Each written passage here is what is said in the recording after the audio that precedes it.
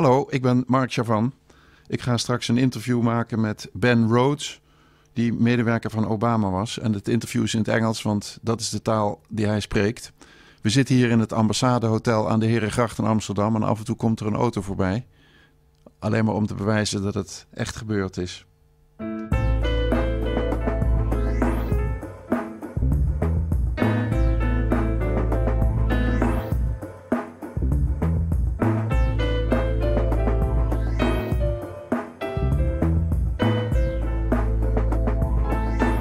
Ben Rhodes is in the Netherlands to talk about his just published memoir, The World as It Is. We'll talk about that in this podcast. Ben Rhodes joined Barack Obama's presidential campaign already in 2008. He came along to his White House and became a deputy national security advisor. Ben Rhodes was part of key crisis meetings on all these topical subjects like the Arab Spring, the American death of bin Laden, policy on Afghanistan, Iraq, and the Iran nuclear deal. He participated in the famous Syria Red Line discussions. He stayed with Obama till the end, and the day Donald Trump won his victory in 2016. Well, Ben, welcome to the show. We were very happy to have you. Thanks. I apologize in advance that I might utter the word Trump every now and then. That's fine. Everybody does at some point. It seems to be all around us. Yes. And you are in a very privileged position to give us some guidance on this baffling new reality. Yeah. But we're really missing the Obama White House so much. Everybody benefits from a comparison. But what is it? Anger or sadness that really is prevailing in your mind and in your heart? I think it's really more sadness.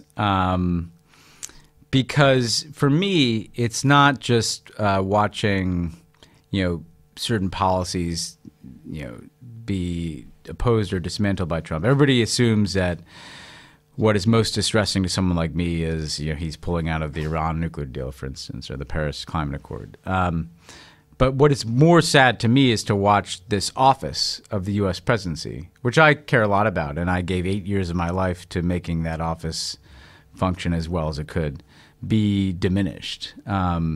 We used to, as a speechwriter, care about every word, every phrase. I stayed up nights agonizing, about how to say something, and they have just a complete disregard for truth, for words.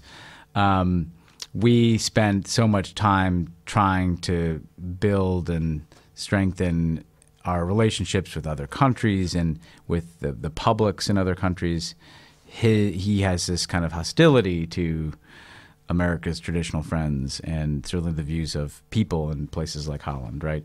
So it's very hard as an American to watch essentially the most important office in our country be diminished and debased like that, and to know that it's also shaping the opinions of people around the world.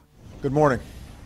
Every day, all across the world, American diplomats and civilians work tirelessly to advance the interests and values of our nation.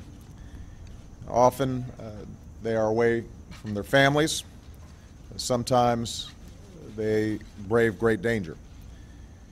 Yesterday, 4 of these extraordinary Americans were killed in an attack on our diplomatic post in Benghazi. Can you, to the Dutch audience, explain why Benghazi grew out to what it was? It was kind of, a crazy situation, and I wanted in the book to tell that Benghazi story because I think, in a way, it explains Trump, or at least it helps to explain Trump. So essentially what happened was we have this attack in Benghazi that tragically takes the life of our ambassador and 3 other Americans.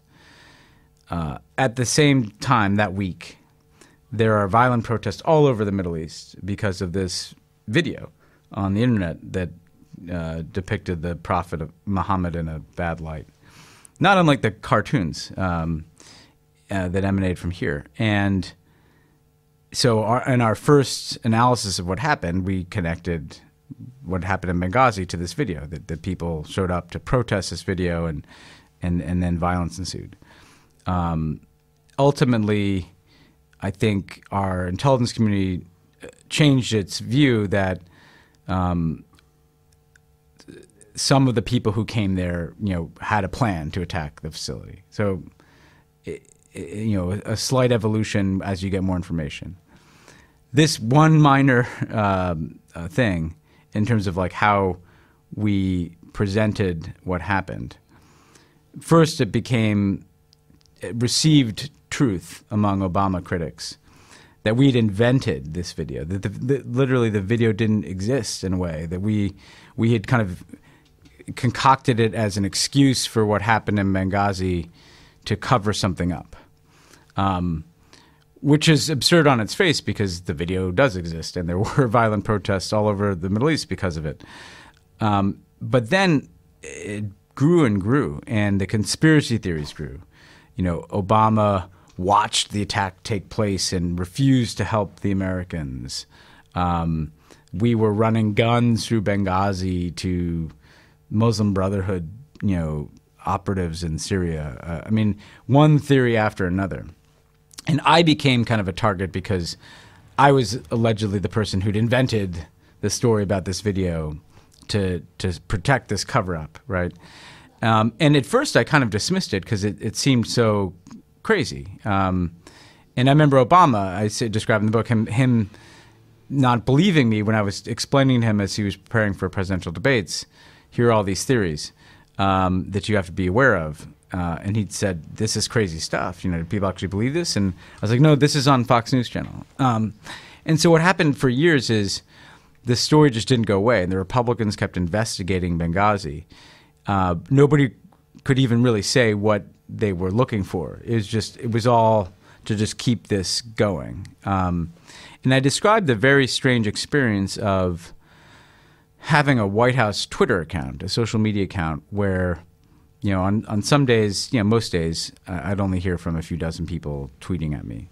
But then there'd be these huge spikes, 1,000 people just enraged all at once, launching at me with some conspiracy theory. And they were all contradictory. One day I'd be part of a global Jewish conspiracy, and the next day I'd be in the Muslim Brotherhood, And you realize in that moment that somewhere in this right-wing media ecosystem, talk radio segment had run, or Breitbart had run a story, I started to realize how large that world was. Like tens of millions of people are just living in a reality where Benghazi is a massive conspiracy theory, and Barack Obama and Hillary Clinton and people like me willfully lied and covered something up, and we need to get to the truth of what we were covering up, and of course it was all basically fake. So when it didn't go away, what did you decide to try and do about it? So at first I would try to correct the record, right? So I describe an incident in the book where an email was released of mine that seemed to confirm the theory. And then I went back and checked my email and realized that they had completely faked my email, that it wasn't what I'd written. And so we, out of the White House, put out the actual email and said, see, what I had actually said at the time was that, was factual. And what was interesting is that didn't matter. It didn't change anything. Like the people who wanted to believe the conspiracy theory didn't care if you fact-checked. And how did you perceive the treatment of the mainstream media of the matter? So this is really... Correct or not? Did it register with them? No. This was really interesting, and it's relevant to Trump as well, because they would all cover this. The Republicans would go out and say, we did terrible things, and this is horrible, and we need to investigate this again and again and again.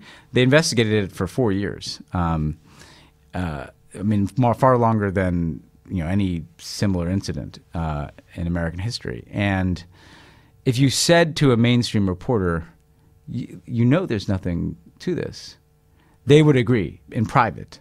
They'd say, yeah, we know, but we have to cover it because the Republicans are making such a big deal of it. So in a way, the Republicans just kind of created the appearance of scandal, and their media, the right-wing media, covered it as if it was the most important story in the world for years. The mainstream media covered it because it was a he said, she said. Well, the Republicans said that the White House lied about Benghazi to cover up something awful, and the White House denies it. And so that became the frame, right? And you couldn't break it. And has this experience changed the mainstream media into telling it as they see it? I think Trump.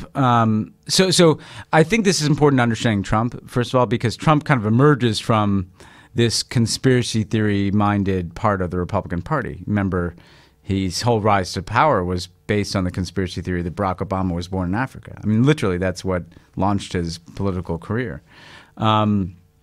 He lives in this world of the Fox News channel, which, again, just validates a certain worldview, even if it's not factual. I think since Trump got elected, the mainstream media has not fully adjusted.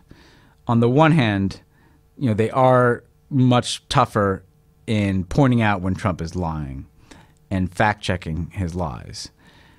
However, they still report on his every tweet, and they still kind of cover him in a strange way on his terms, because he doesn't care if they say he lies, because his own media will say he's telling the truth. And I've had this strange experience, for instance, of like you go on television in the United States. If Trump tweets, they break into the program to read this tweet on television. Oh, and, sweet. And you want to say to them, you don't need to do this. The Twitter isn't news. Ripping children away from their families on the southern border, that's the news.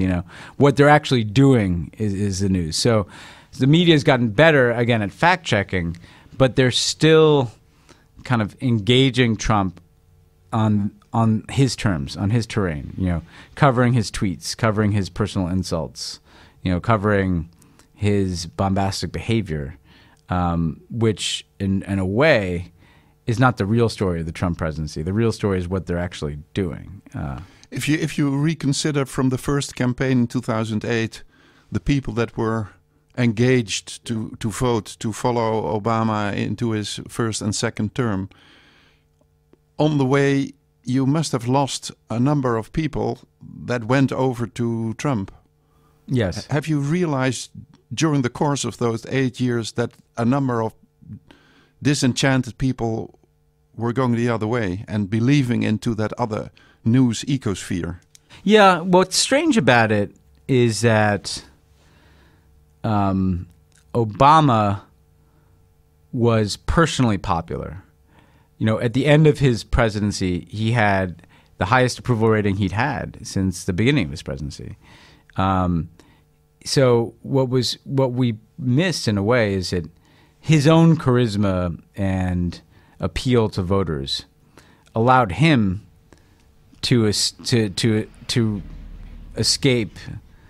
the fate that Hillary Clinton had. In other words, this backlash was already there in 2012, and he won decisively for re-election.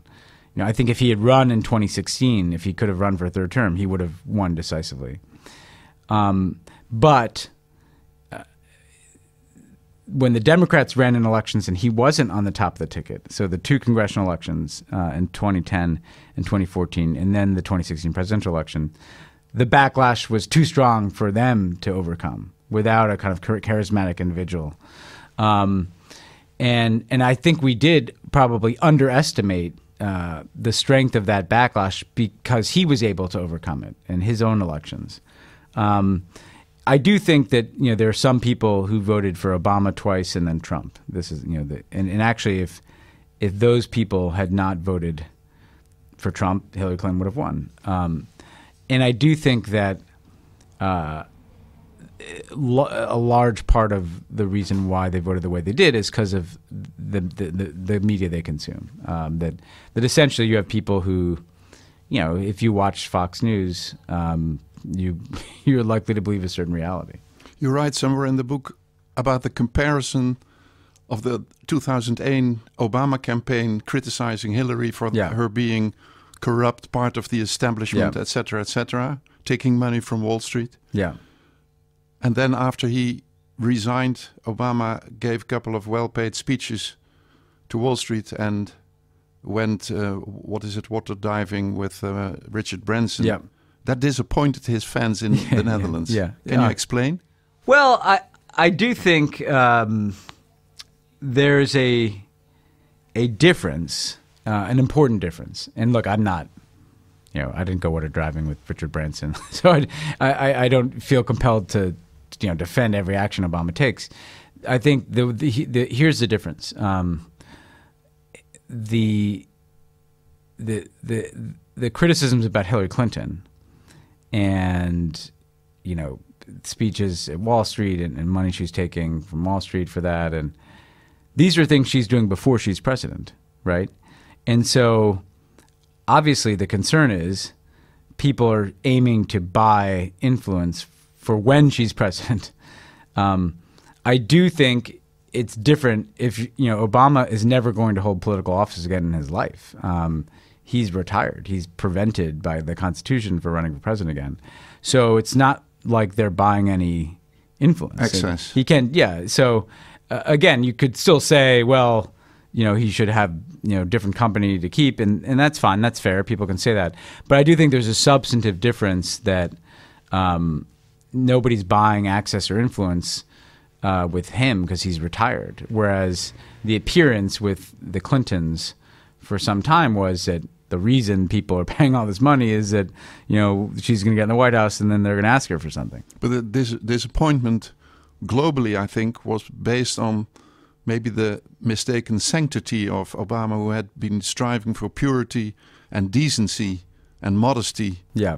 Modesty in the reach of the American power, modesty in behavior, solidarity. Yeah. And those values, many people without money find hard to swallow, that once you're free, you go with giving free ad publicity to this billionaire travel magnate, what have you.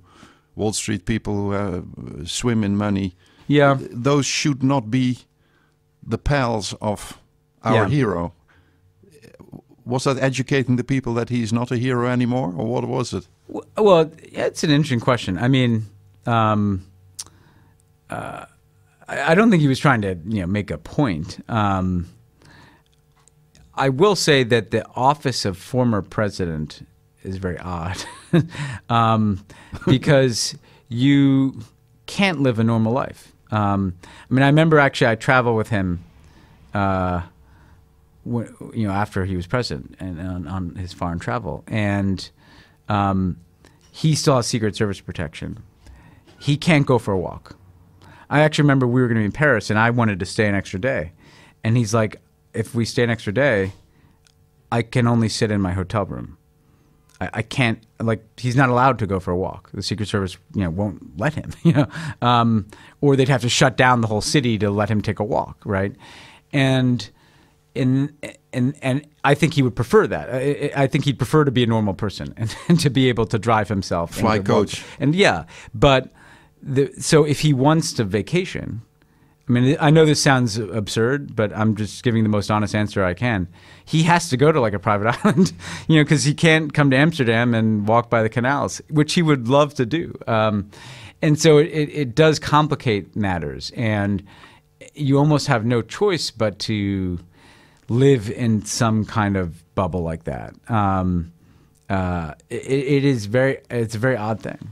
Speaking of a bubble, I was very almost moved by your pages about flying over Hiroshima. Yeah. Is this man a sage? Yeah. Yeah. You're returning to the place America bombed to zero, and you're contemplating about history. Yeah. I thought that was one of the most revealing pieces of Obama's character. I tried in the book to show people what he was like, not just, at the head of the table, but in car rides and hotel rooms and, this conversation we had, it was kind of a running thread for 10 years about everything. And that was a revealing moment because we were flying into Hiroshima, which was an eerie experience. He's the first American president to go back to Hiroshima. We're literally flying in a U.S. military helicopter from a U.S. military base over the city, right? So you're looking down at the city that we destroyed. It is not the fact of war that sets Hiroshima apart. Artifacts tell us that violent conflict appeared with the very first man. Our early ancestors, having learned to make blades from flint and spears from wood, used these tools not just for hunting, but against their own kind. On every continent, the history of civilization is filled with war, whether driven by scarcity of grain or hunger for gold, compelled by nationalist fervor or religious zeal. He was talking about the history of human beings, and at first I thought, what is this about? This is way off topic, He's talking about the shift from hunter-gatherers and the mastery of technology, and how technological advances were not always good for mankind, and this, and it seemed like he was avoiding Hiroshima. But then I realized, oh wait, he's talking about it. He's saying that inexorably, as mankind masters certain technology, they've always mastered a certain kind of destruction, and that the atomic bomb is the clearest manifestation of that. And what was interesting is that we had this incredibly powerful moment where we're standing there in the middle of this city that had been totally destroyed, and he greets two survivors of the atomic bomb, and he's the president of the country that dropped this weapon and destroyed this city.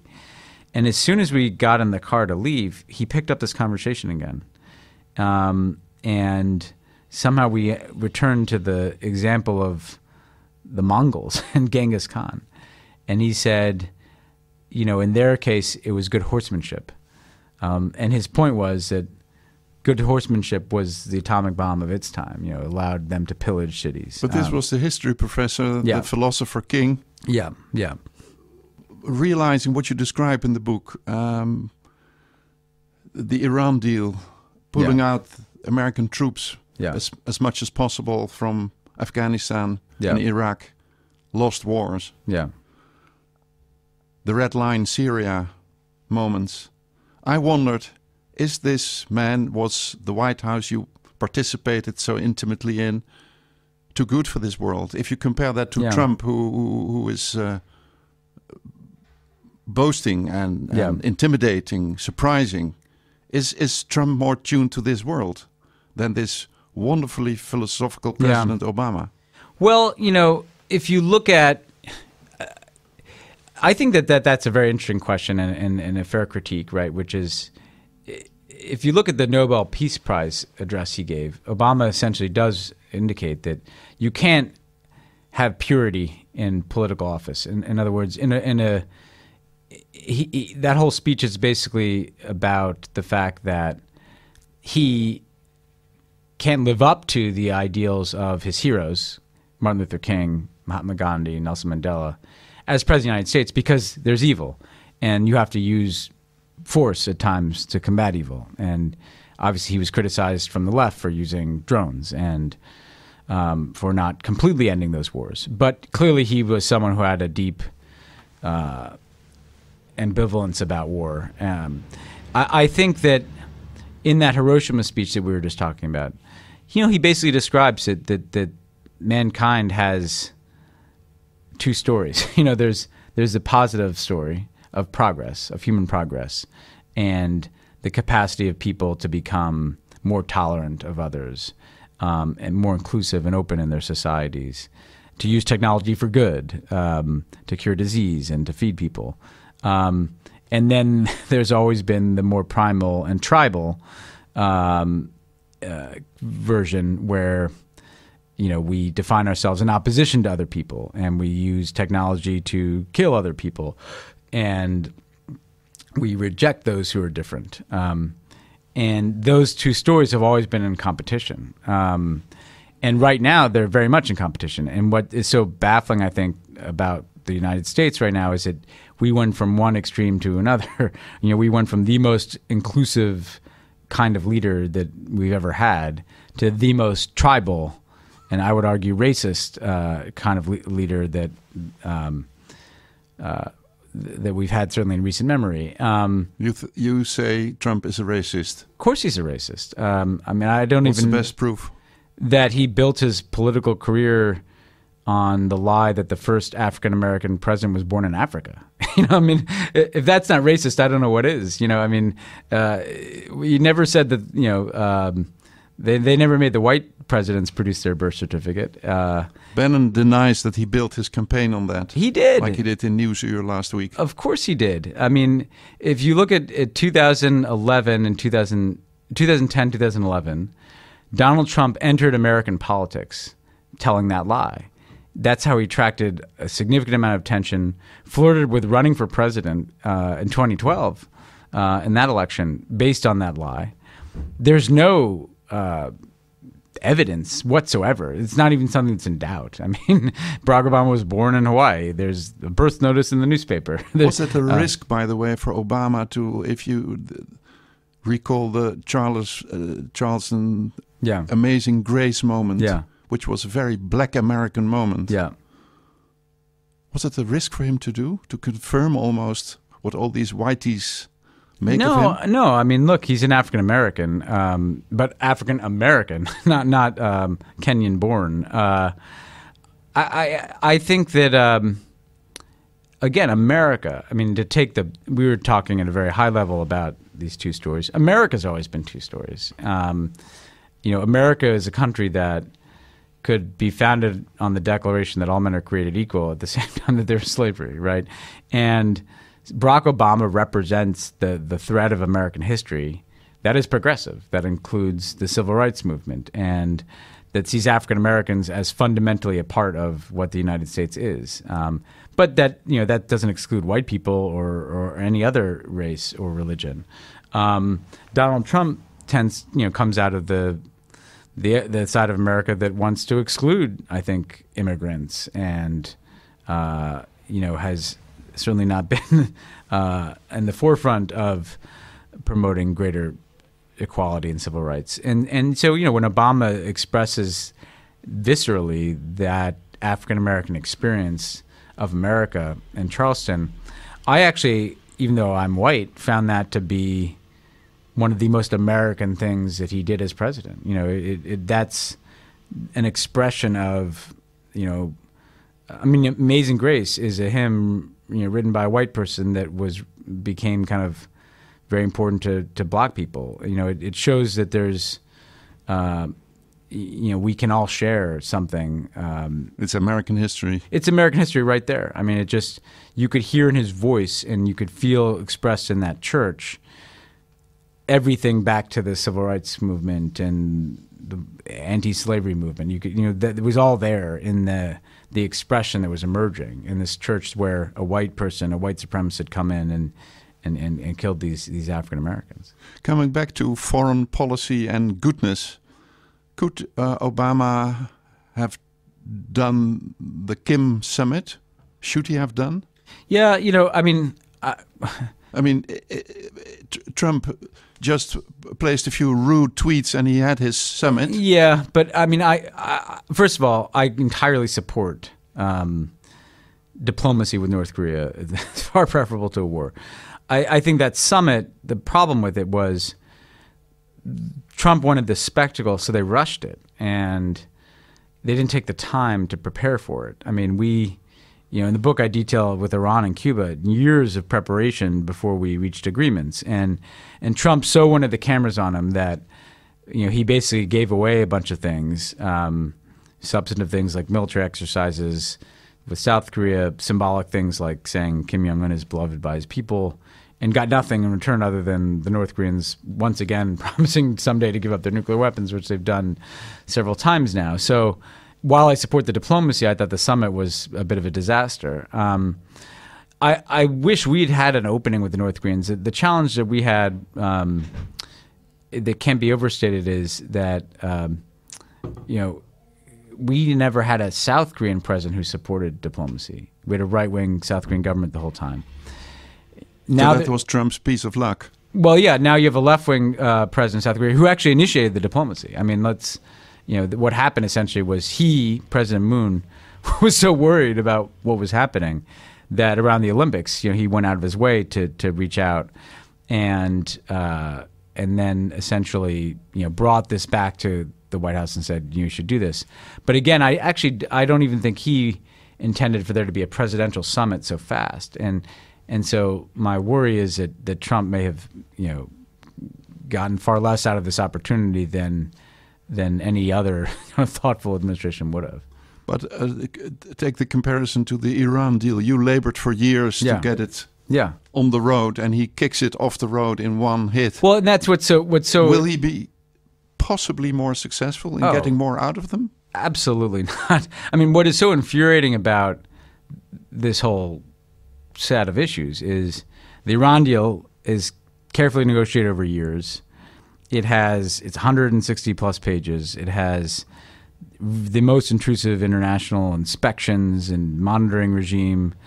The Iranians are shipping 98% of their nuclear material out of the country. There are very specific constraints on what they can and can't do. And Trump declares it a disaster. I don't think he's even read it. I don't think he even, frankly, knows what's in it. Then he goes and meets Kim Jong-un, gets a 400-word joint statement that has no inspections, no limitations, nothing. And he wants to declare himself the winner of the Nobel Peace Prize.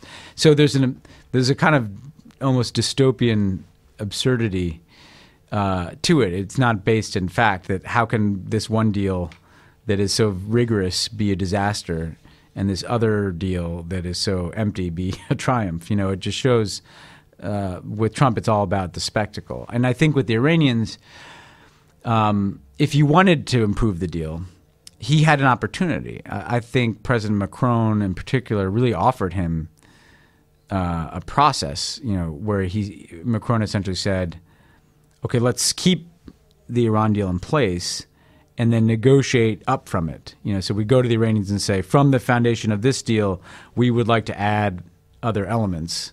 And Trump rejected that. So he actually rejected an effort to try to address other aspects of Iran's, ballistic missile program, for instance. And so now I think the reality is that at best, Europe is able to preserve the existing Iran agreement. I don't think they can, frankly, without us.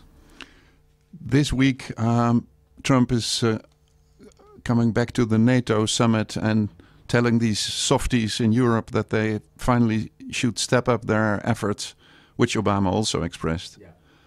Will he be more effective with his rude behavior again? I don't know, but the reality is that any extra dollars or euros he might get out of Europe on defense spending is not worth the damage he's doing to the alliance. An alliance depends, yes, on military capability, but far more so it depends on trust. And NATO depends on the belief that the United States in particular will come to the defense of any ally. And Trump, in a way that no other president has raised doubts about whether we would do that. And so I think you'll have some Eastern European allies, for instance, who are doubting America's commitment, and that makes them more vulnerable to Russian influence.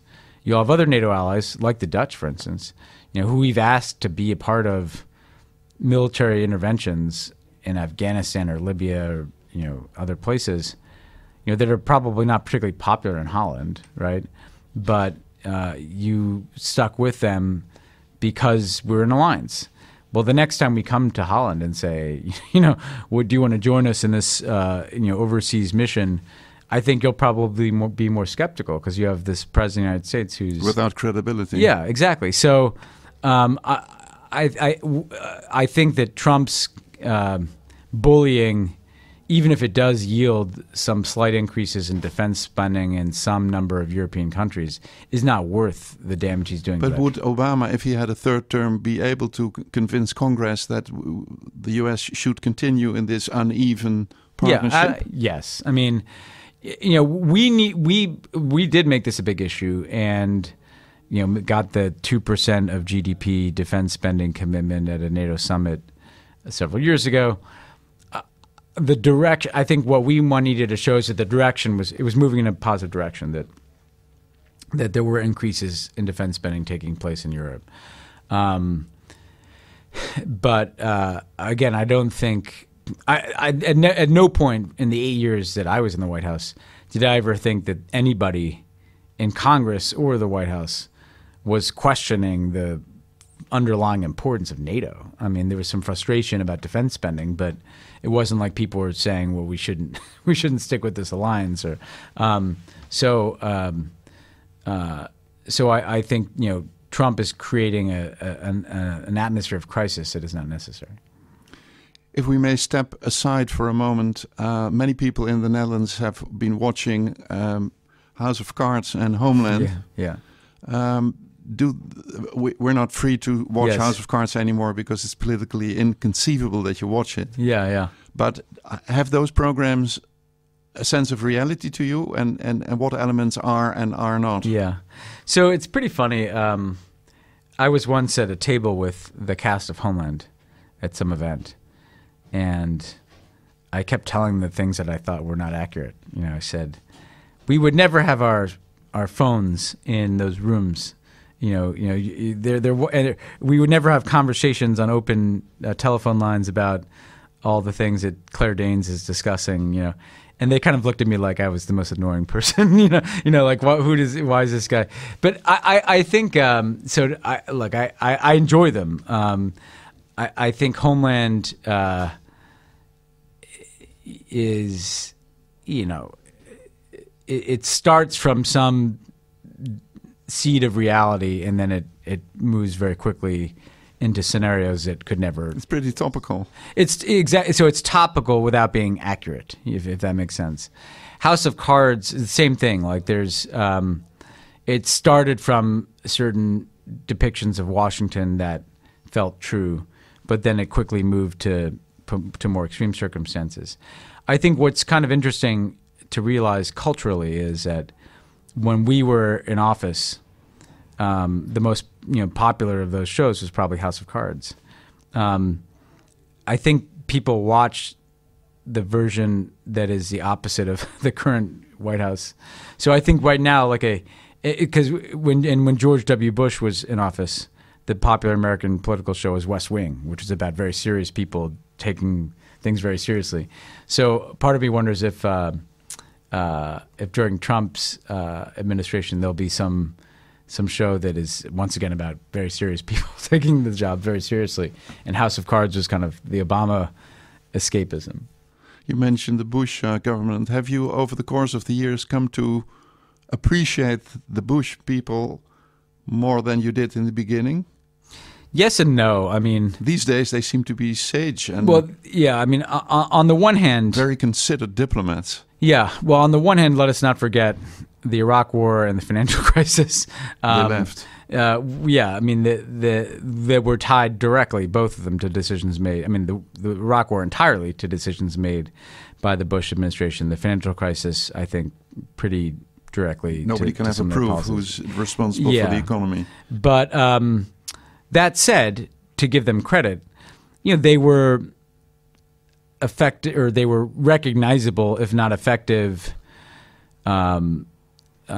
stewards of American institutions and alliances. And, there's a continuum that every U.S. president since World War II had been on, where you care about American democratic institutions and you care about the effectiveness of our alliances, and you inhabit a certain form of leadership, and you have shifts in priorities, right, and policies, but you don't have shifts in the overall orientation. Trump is a break from that entire continuum, right? So Again, George W. Bush and Barack Obama had very different policies, but they were both committed to the Atlantic Alliance and democratic institutions and the promotion of democracy and democratic values. Donald Trump is not any of those things. He's hostile to the Atlantic Alliance. And you think he might break democratic institutions in the United States? I think he will test. Yes, I don't know that he will, but I think he will. He is trying. I mean, he already is. I mean, he's attacking the independence of the rule of law in the United States, the ability to have investigations that are not controlled by the president. He attacks the media on a daily basis, so the concept of a free press. He clearly would be more comfortable with a state-run media. I mean, it's like me saying he's racist. These things are not. I don't think they should be controversial. He says every day that. I mean, this is someone who said he wishes that Americans looked at him like North Koreans look at Kim Jong-un. Like if he had it his way, we would have a state-run media, and he would control all American institutions. He would control the rule of law in a way that no president is supposed to in a constitutional democracy. So he would like that. I don't know that he'll achieve it, but he would like to do that. How come in a truly democratic country, so many people don't mind he is feeling so chummy with dictators around the globe and is telling off his old allies? People don't realize because Fox doesn't report it? No, they report it, but the funny thing about it is, it was fascinating when Barack Obama said way back in the campaign, just to take one example, in the 2008 campaign, I described in the book the first week I went to work for him. He said in a debate that he'd be willing to meet with Iran and Cuba and North Korea. And Fox went ballistic, and they said, he's selling out America and he's un-American, and we got attacked for that position the entire 8 years I was there. Now Trump goes and meets with the leader of North Korea, doesn't even really get anything out of it, and they're celebrating him on Fox News, right? I think what it tells you is that there's a faction of American politics that has become so tribal that they're blinded to any objective truth, and I do attribute that to the kind of creation of a media ecosystem where 35% of Americans just live in like a totally alternative reality. And if you want to understand it, just watch Fox News for a week and you'll understand exactly what I'm saying. Yeah, it's like it's not like.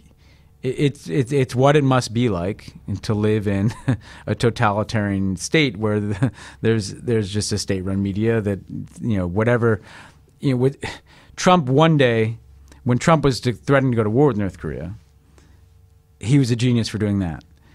When he said suddenly Kim Jong-un is beloved by his people and an honorable man, he was a genius for doing that. It is really that extreme of a form of totalitarianism, right? That he could do one thing one day and he has a whole media that will say that is exactly right.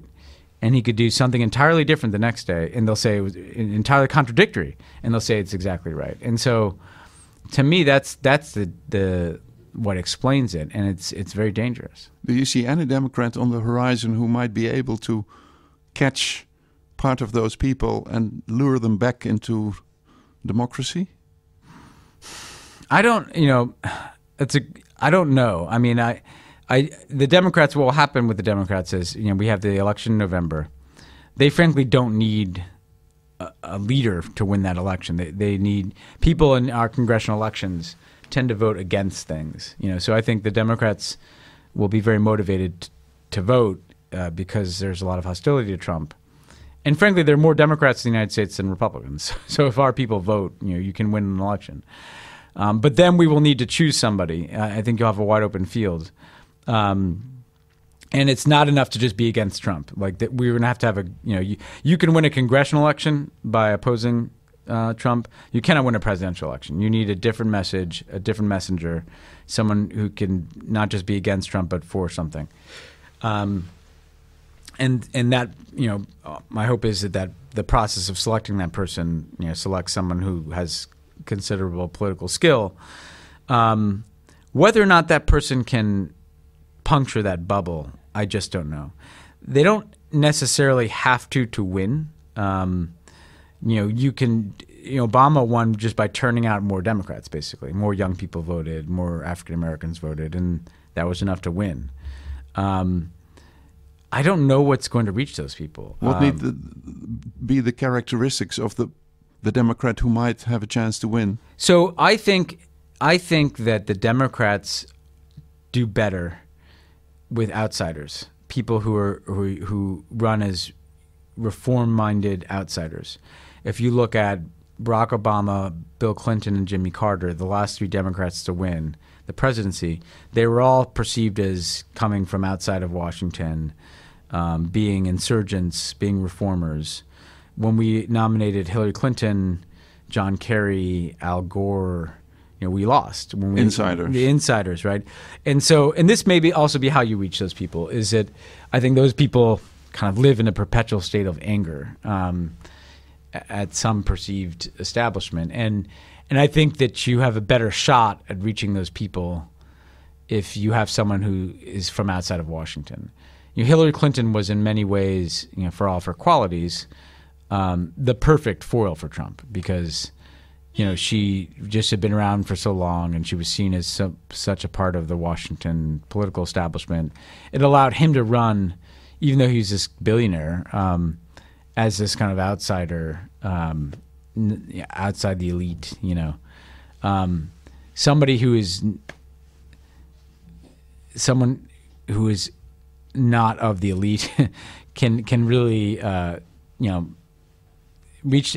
The way to reach those people, I think, is to cast Trump as out of touch with them. I'll just give you one more example, which is in 2012 when we ran against Mitt Romney. You always have a negative argument about your opponent. We had basically one argument about Mitt Romney, which is he's the kind of guy who would fire you from your job.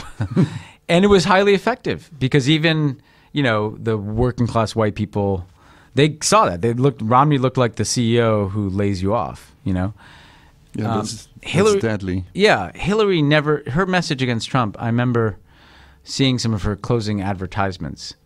And by the end of the ad, I didn't know what I was supposed to be angry about. He had bad language, he abused women, he made fun of disabled people, he was reckless. All true, but there were so many criticisms that none of them stuck. No focus. You have to pick one thing and just stick to it, and or maybe two things. But and so there was a lack of focus even in the argument against Trump. And so, I think someone needs to be able to run from the outside and be able to say very clearly, this guy said he would stick up for you, and he didn't. He took care of his rich friends. If you want to reach those white working class voters, that's all true, by the way. So you have to run from the outside and say, this guy said he'd stand up for you, but he lied to you. And he stuck up for his rich friends. Yeah. And you're going to get hurt. To wind up, how did you survive, what was it, 9-10 years in the bubble? If I see Carrie in Homeland again, making excuses all the time to her sister. Yes. How did you survive as a family man? It was very hard. I wanted to show in the book how a job like that does challenge you personally. And I have to say, every relationship in my life changed. You lose touch with friends. You're not present as much as your wife would like. My brother works in the media, so I couldn't really talk to him. And so I did in some ways.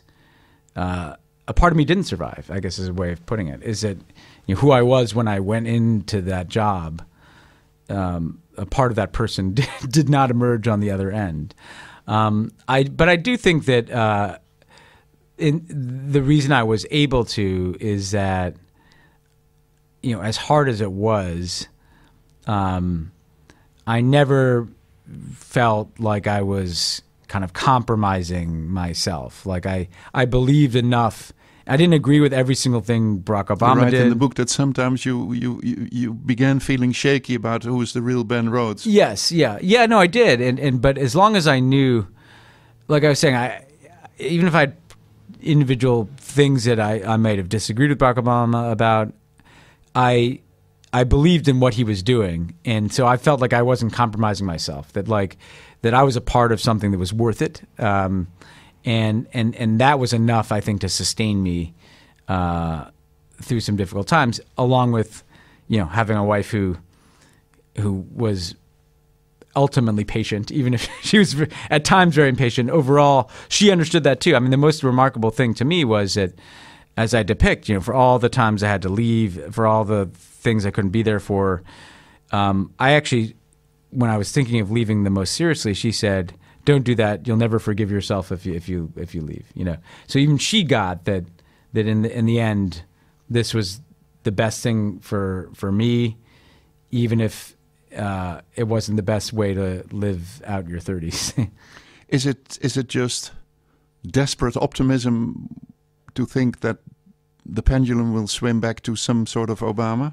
I think so. I mean, I could make all the arguments, for why. I mean, demographically, America's changing. I think America will look more like Obama than Trump in 10 years. And look, if you're not optimistic, then you can't get out of bed in the morning.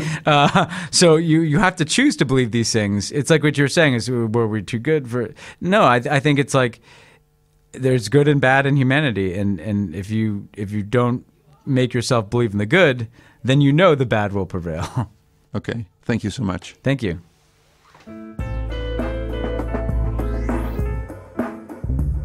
You've been listening to a podcast interview with Ben Rhodes, longtime advisor of President Barack Obama. In the side notes, you may find a review of the book he just published by George Packer of The New Yorker. I'm Mark Chaban.